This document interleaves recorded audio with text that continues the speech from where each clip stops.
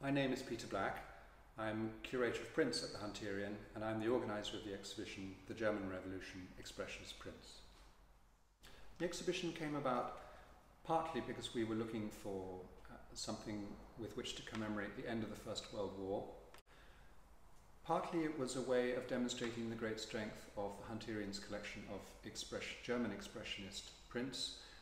The artists in Germany in this period, around 1918, 1919, had a truly revolutionary approach to the use of woodcut, especially in printmaking.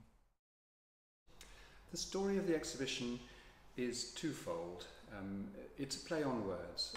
The German Revolution refers to the political instability that followed the end of the war in Berlin and other cities in Germany.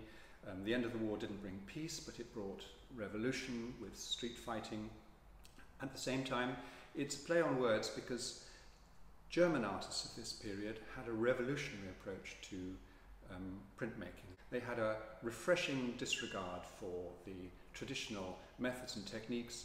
They handmade their prints themselves, and this helped them commercially in the production of images that were controversial. They were going against the trend. The dominant style was Impressionism, and they were working towards something that incorporated what they regarded as authentic expression. This is a print called La Carmagnole by Kate Kollwitz. This is a print that she made in 1901, and it is really a call for revolution. La Carmagnole is a song that was sung in the French Revolution. It appears as an image in Dickens's novel A Tale of Two Cities. In fact, Kate Kollwitz sets it among the slums of a poor area in the German city of Hamburg, but nonetheless the guillotine with a stream of blood flowing through the crowd of dancing women draws attention to the terrible situation in which the citizens of Germany found themselves at this time, a real call for revolution. The exhibition was an opportunity to get together with academic colleagues.